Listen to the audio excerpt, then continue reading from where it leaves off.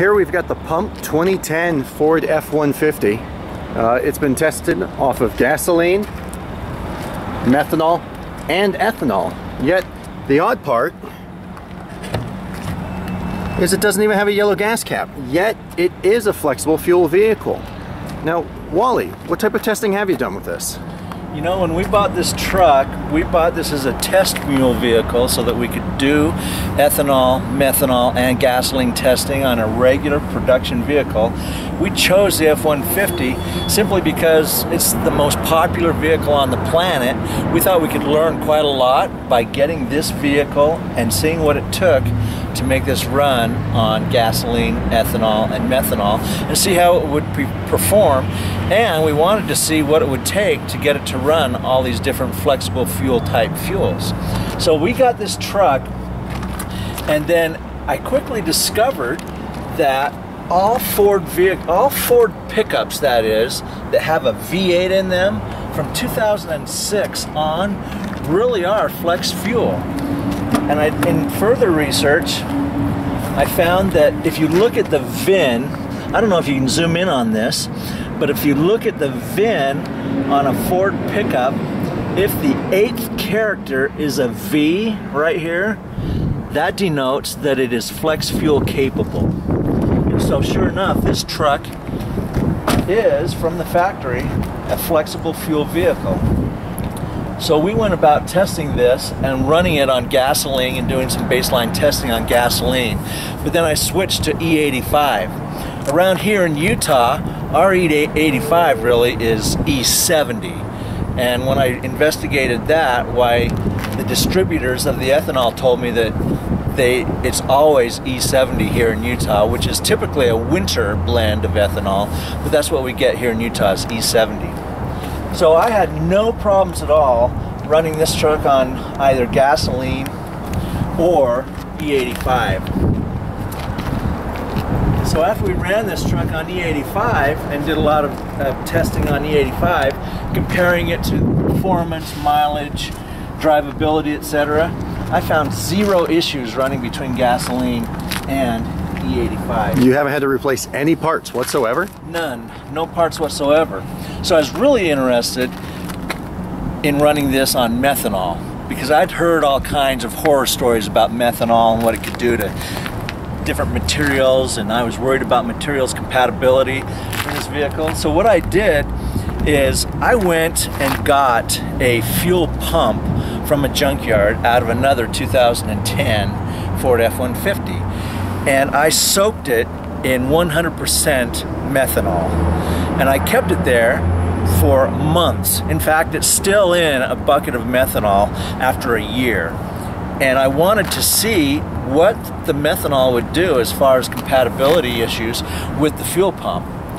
So far, there's been no issues at all with any compatibilities issues as far as the fuel pump or any other part of this system. In fact, I went to the Ford dealer and we went through each part by part, from the fuel tank, through the fuel pump, through the fuel lines, through the filters, through the injector rails, injectors.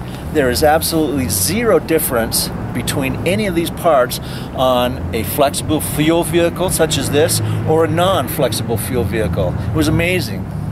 And so we talked a lot about methanol in particular and what it would do to any of these components. And my findings have been that in this particular vehicle, there is absolutely nothing that would preclude us from running on methanol. I even, with that fuel pump, on bench testing it, I've run the fuel pump in a continuous loop for weeks at a time with zero issues on methanol. So that being said, let's talk about methanol for a little bit.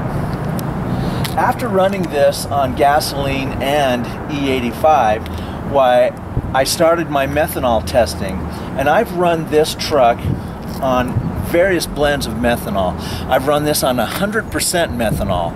I've run that on freeway, city driving, and mixed driving on 100% methanol, and I've tested it for compatibility, for drivability, for performance. A little side note is, using an accelerometer, I got my best performance running methanol on this truck. But I had zero issues running methanol. I then tested it with blend, splash blended, running 85% methanol with a 15% addition of regular gasoline. Now that's gasoline with 10% ethanol. Again, no issues whatsoever. The truck adapted well to these different blends. I then ran it on other mixtures of methanol, including 60% methanol, which we call M60, 56% methanol, we call that M56. And it's interesting to talk about M56 because M56 is kind of a magic number for methanol. What that magic number is that the energy content of M56, that is 56% methanol, is the same or equivalent energy content as you would find in E85. And so I compared my mileage, my performance, my drivability running M56 to what I did on E85. Again, zero differences. In fact, I got the same exact mileage that I would running on E85. I've even run this down at other mixtures of methanol, including M50, 50% methanol, 50% regular gasoline. And then besides that, I've drained the vehicle and I ran this on mixtures of methanol with gasoline that has no ethanol in it. That is non-alcohol gasoline. Again, the truck learned the fuels well, ran well, no drivability issues. I had one time when it was cold and I was running M85, that is 85% methanol, and that morning it was 25 degrees. I went out, cranked the truck, and it actually cranked over 2 or 3 times before it caught, but started well, and then after that, once the engine was warmed up, I had zero issues. But other than that, there have been absolutely no drivability issues whatsoever. There's 500,000 of these sold every single year. I mean, it is amazing. You know, since every single truck that Ford has made since 2006 that has a V8 is flexible fuel capable. And Ford tells us that they sell one of these every 42 seconds. That's a lot of trucks. You know, in 2010, I think they sold some 800,000 of these. And so you look at the whole population of Ford F-150s on the planet, and it just represents a huge number. Just think about the difference that we could make if we're running alcohol-based fuels that are far less polluting and far better for the environment in a truck like this that everybody uses throughout the world. No, that would actually make a difference. So after doing these tests, I was really interested in what I could do to get even better mileage and better performance running alcohol fuels, that is ethanol and methanol. And so I found that if we could tune the ECU in this vehicle, Ford calls it a PCM, right? But I'm going to say ECU just because I like that better. But if I could tune the ECU to get better performance and better mileage on alcohol, I'd really like to see what I could do. So I contacted several manufacturers. What I did is I found that this particular unit, this is made by Diablo Sport.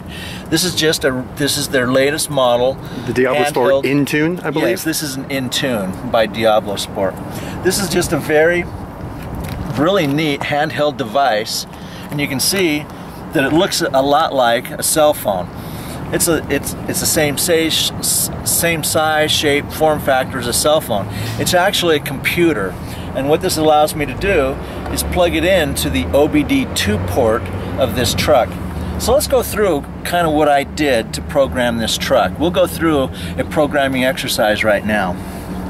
So this truck, like most other vehicles, you can see down here, John, under the dash, that port right there is the OBD2 port. All I have to do to program this truck is plug in my OBD2 programmer,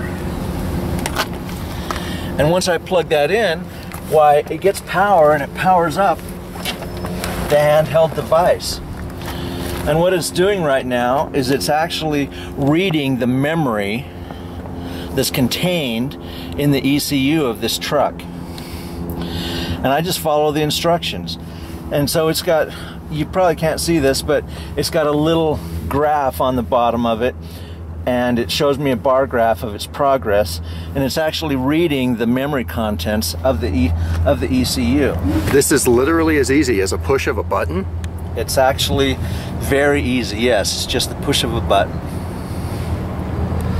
So it's still reading the contents of the memory, and when it gets to when it has finished reading the contents of the ECU, it's actually going to alert me. It will talk to me, just like a cell phone would, and tell me what to do next. So now I've got a little spinning wheel going on, and I'm going to tune this vehicle. I just simply push a button. So I'm agreeing to the terms, and now I'm going to write a new tune into this vehicle. And all I do is turn the key on, if I can find the key.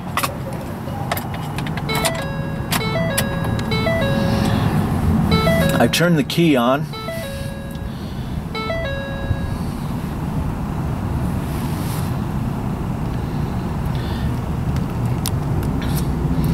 I've got a spinning wheel. Hi Wally, time for ethanol.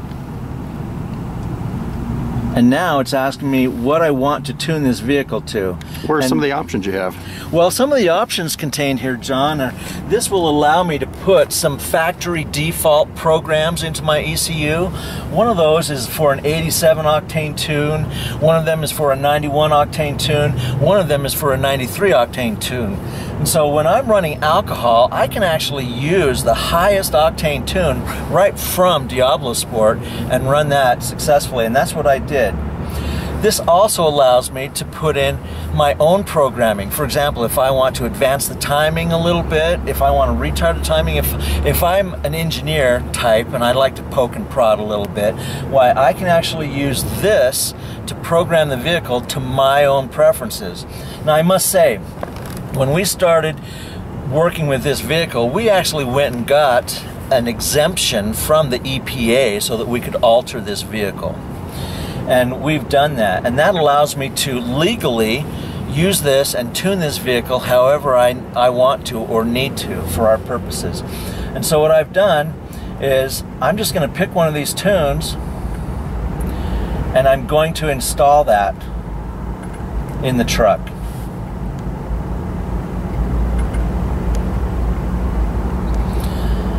And that is all there is to it. So now it's downloading that into the vehicle, and I'm finished. So anyone can do this? Anybody can do this. Yes. And it's just, it really is a matter of simply plugging this device into the OBD2 port and programming it. But these are really handy for tinkerers and people that like to modify or play around or tinker with their vehicle. This lets me change, for example, if I want to run different tire sizes on my truck. A lot of people like to put larger tires on their trucks. I can use this device to input the size of my tires so that my speedometer will read correctly. It actually will change all the shift points on the transmission so that I'm not lugging, for example, if I have larger tires. If I change the rear end ratio, for example, if I want to take this vehicle and use it off-road, a lot of people like to use a different set of gears in their differential so that they can climb rocks, for example, and do that better. This tool allows me to do that as well. And it's not that I'm plugging this particular brand, but I found that the Diablo Sport people are very knowledgeable. They already have a set of factory program tunes, and there's a lot of aftermarket support from people that have developed their own tunes, and they will allow you to put those tunes into this device and download them into your vehicle. Fantastic. The whole point is, hopefully, we all get to have fuel choice.